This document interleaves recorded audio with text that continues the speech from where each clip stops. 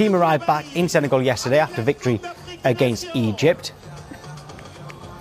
They won on penalties, and the person who scored that winning penalty was Sadio Mane, enjoying himself there.